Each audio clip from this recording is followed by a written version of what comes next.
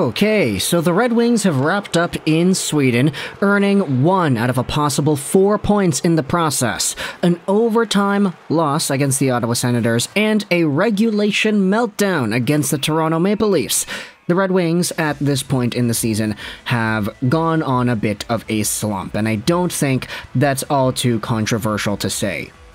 The Wings are 3-5-2 in their last 10 after starting out the season super hot. They had the 5-game win streak, you had Larkin and DeBrincat at the top of the NHL in points and goals. Everything was looking good, but as of late, the Red Wings have been disappointing. And now, you have yourselves a Jake Wallman injury that may or may not result in a Simon Edvinsson call-up, and things are going to change drastically, and Jeff Petrie and Ben Sherratt are going to be given a lot more minutes, and this team is inconsistent, and they can't score in the power play, and they can't kill their penalties, and yada yada yada. There's a lot that's going on with the Wings over the past few games that you can complain about. But, wrapping everything up from Sweden yesterday, what I wanted to do was go over the comments made by Lucas Raymond in regards to the team's performance as a whole. Now, I'm going to leave a link in the description to this article on Detroit Hockey Now, talking about how Lucas Raymond and the Red Wings are leaving Sweden with disappointing results. Kevin Allen is the scribe, and the article is from yesterday. Let's go over what Lucas Raymond had to say in regards to scoring a goal in each of the 2 Sweden games, but not end up winning any of them. It's obviously a special experience being in my home country in front of my family, but at the end of the day, we came here to win 2 games and we won none of them. I'm not in the best mood right now. The article then goes over what exactly happened in these 2 games, what ruined Raymond's mood and the Wings' spirit was blowing a 2-0 third period lead, and then also losing to the Ottawa Senators.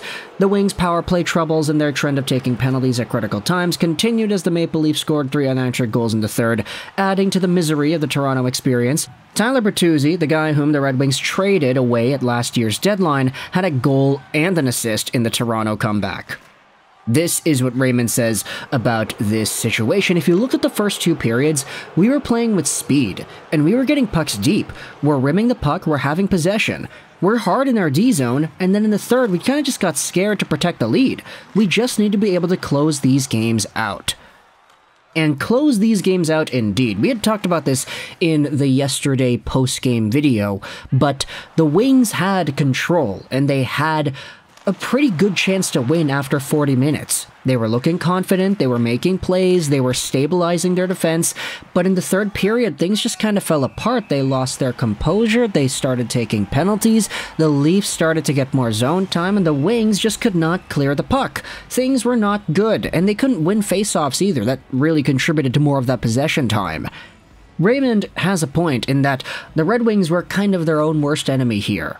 Sure, you have to give props to the Toronto Maple Leafs for having the drive and the willpower to succeed, even though you're down 2-0 at the start of the third period. Things were good for Toronto. I mean, a big comeback win is always going to be celebrated. But to be on the receiving end of that certainly does not feel good, and Raymond is pretty much directly saying, yeah, like, it's nice being here in front of my family in my home country, but I'm not in the best mood right now. We lost all these games, and I mean, he didn't say this, but you have to imagine that having Tyler Bertuzzi as the guy to score a goal and add an assist in the process, that makes things feel a little bit worse. Now, Bertuzzi had the opening goal, the cross crease, where he was crashing right in front to bang in the puck, and then there was the Tavares goal in which Bertuzzi set up the game winner. So there's Big Bert's nephew going out there and setting things up for the Maple Leafs to win and the Detroit Red Wings to lose.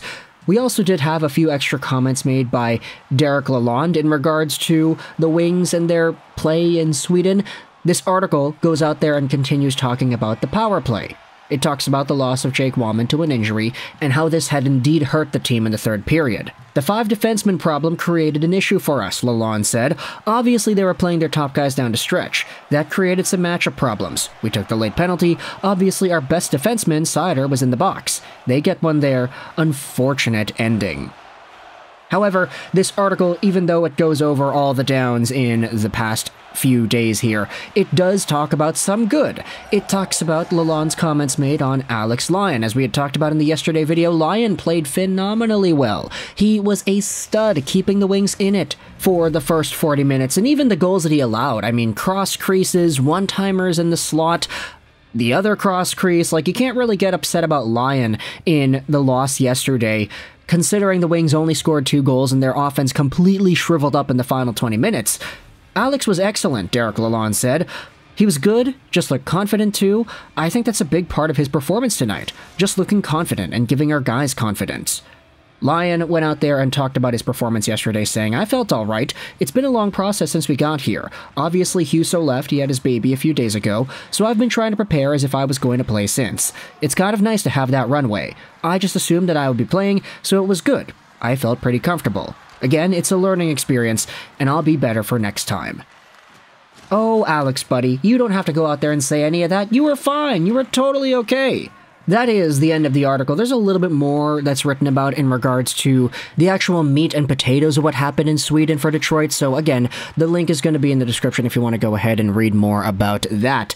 But ultimately, wrapping this all up, I just gotta go out there and say, I mean, look, Lucas Raymond has a point. This Wings team needs to go out there and start closing out their games. I have no idea what happened between the first few games of the season and the last few, wherein the confidence is shriveled up, the power play has completely gone dead. What's the percentage at? Like 2 for 47? They shooting at 4% or something like that? It's really bad on the power play so far, and their penalty kill is not really getting it done either, especially when the games matter the most. I mean, you could say, hey, it's up to the Wings to not take gosh darn penalties towards the end, and that's true.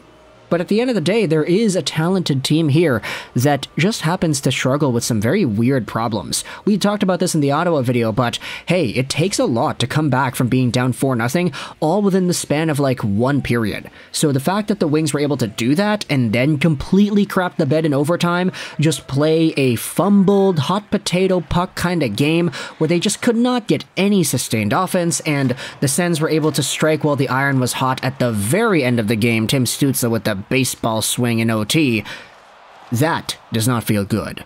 So if you're a Red Wings fan, let me know your thoughts in the comment section below. What do you think really happened with this team from the first half of the season played so far up until the last half? Because things have changed, the guys aren't scoring, the power play is dead, and I mean, look, there are so many things that you could dissect as to what was going well that contrast with what's going poorly nowadays, that it kind of gets a bit overwhelming to try to label everything out. But I want you to do your best to let me know in the comments what your thought is on the biggest issue. Is it straight up just mentality? Is it the coaching? The coaching was fine earlier on in the season, but now it's not. Lucas Raymond's talking about how the team keeps on blowing leads and how it's not feeling all too great. So what are your thoughts about that? What do you think the Red Wings need to do heading back over to North America to fix down these problems, to tighten the joints, tighten the bolts a little bit, and make sure that this does not happen again? You're not going to go flawless for the rest of the season, but at least show some hockey that is worthwhile watching. 60-minute efforts, not blowing the leads late, not taking late penalties, and when you do take penalties, having the ability to kill them off. 1 out of 4 possible points in the greatest showcase so far this season, and now all that's left to do is a lot of reflection. I mean, the Wings are still in a playoff spot at the moment, so it's not the be-all and end-all. I mean, are they in a playoff spot? Yeah, okay, they're in the wild card. Okay, great. No longer top 3 in the Atlantic, but they do have that first wild card to their name. So let me know your thoughts in the comment section below about the Wings and their Sweden stint. I hope you enjoyed this video. And bye.